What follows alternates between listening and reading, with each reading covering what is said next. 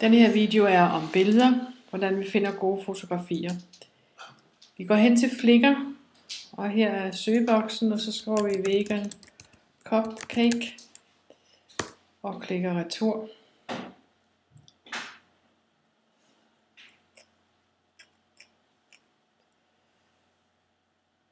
Det tager lige lidt tid her. Så går vi herhen under Any License. Vi er nødt til at have en Creative Commons only. Det giver os tilladelse til at dele billederne, som regel mod at man linker tilbage til den til. Det skulle jo være en chokolade cupcake, så vi skriver lige chocolate cupcake, sådan.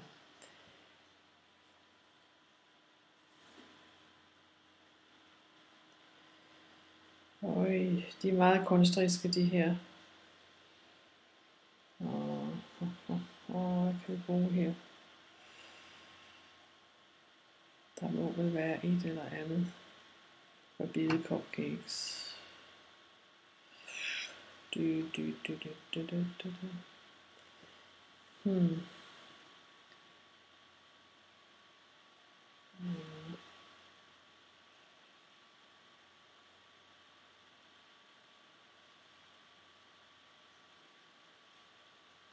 Vi kunne faktisk godt prøve at skrive beat, for at se om der skulle komme noget op.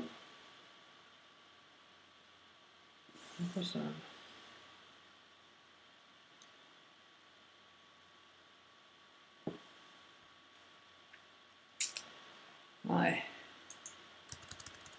det synes jeg ikke ser så godt ud. Vi går lige tilbage for at finde en forholdsvis neutral cupcake her med chokolade.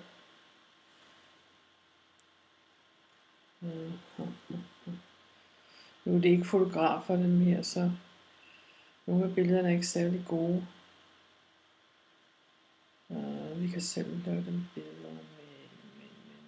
Jeg tror vi tager den her. Så trykker vi på den. Og så går vi ned her, hvor der er 3 prikker, og så står der More Action, så trykker vi på den. Og så Download All Sizes, og så vælger vi Small, og trykker Download. Jeg kan så se hernede, hvornår den er downloadet her, og så gemmer jeg den.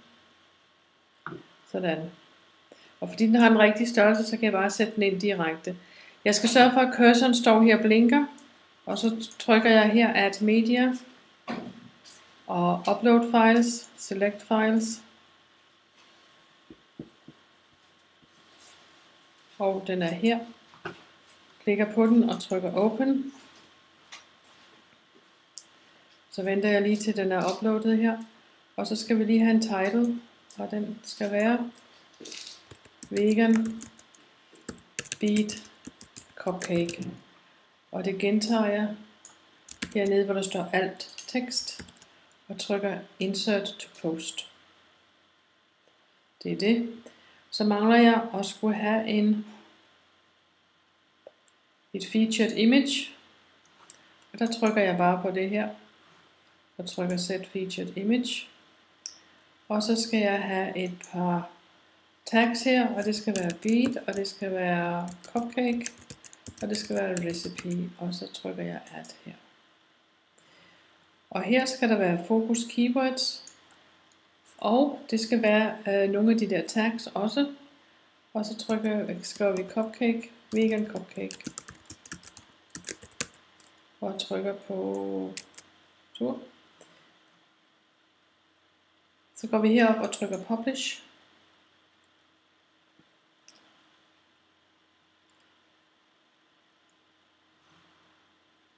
Og nu bliver den publiceret.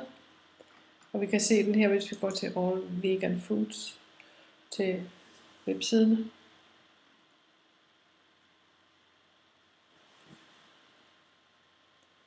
Du kan se den her. Here comes a new idea for vegan cupcakes. Og den er automatisk sendt til Twitter, så der skal du ikke gøre noget.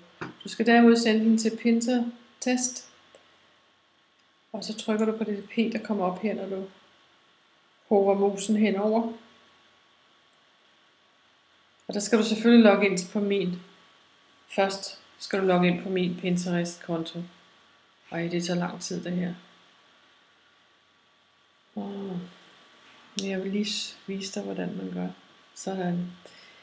Board, jeg har flere board, og How to Vegan Cooking er måske ikke den bedste. Jeg tror, vi tager en, der hedder...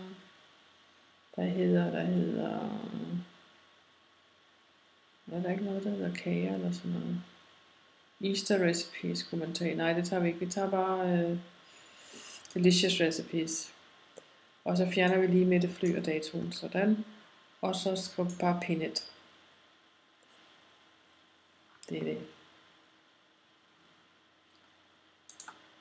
Så trykker vi på den her. Så vi får det her permalink. Og så går vi til Facebook-pagen, og så skriver vi her, a vegan cupcake, with beet, og det hedder på engelsk beetroot, så det tager vi lige her.